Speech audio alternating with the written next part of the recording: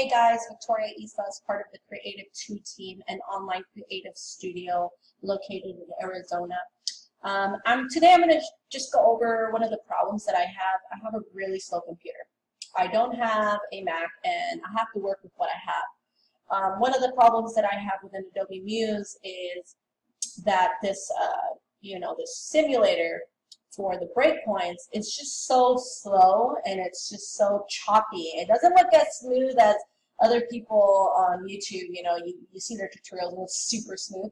Well, mine's not smooth like that, and it bothers the shit out of me. Maybe it's because I have OCD or something, but I don't like how choppy it is, and I hate how crappy my computer can be sometimes with certain things, and this is one of the problems I have, and I'm going to show you the solution right now.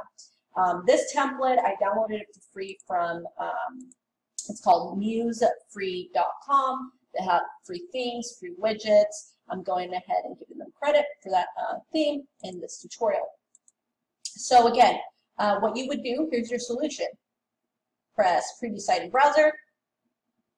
You have it open, right? You have it open in your browser. And I'm using Firefox specifically. My default browser is Firefox. Again, Firefox. So you click on this little hamburger menu out here, and it's going to open the menu.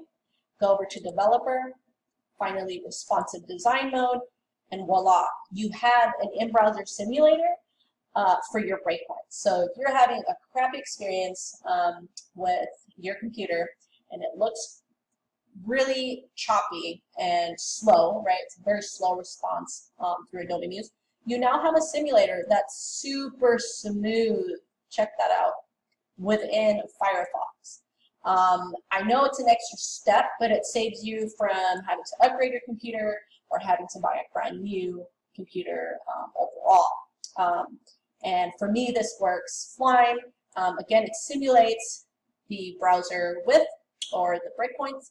And so I know I need a breakpoint here, 1085 by 1280. And if I keep going down, I know where I would need my next breakpoint, and then my next breakpoint after that with this really cool free tool that you can use within Firefox. So I hope that this tutorial and trick solution will help you in your wonderful designs. And thank you so much for watching another tutorial. And make sure to subscribe to our YouTube. Okay, guys? Thank you.